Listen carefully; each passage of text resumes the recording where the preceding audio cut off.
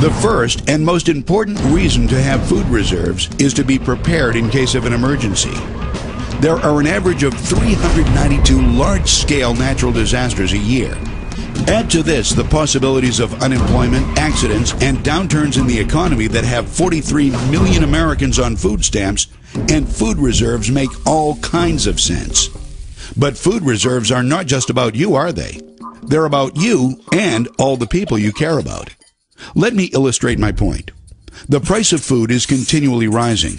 What if you found out about a grocery store that opened up in your neighborhood with prices from 10, 15, even 20 years ago?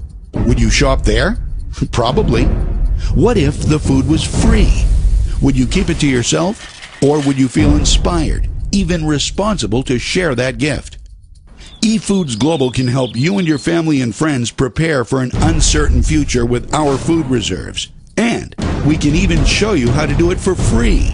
The more of us that are prepared, the more generous and empowered we will all be, and the safer our families will be.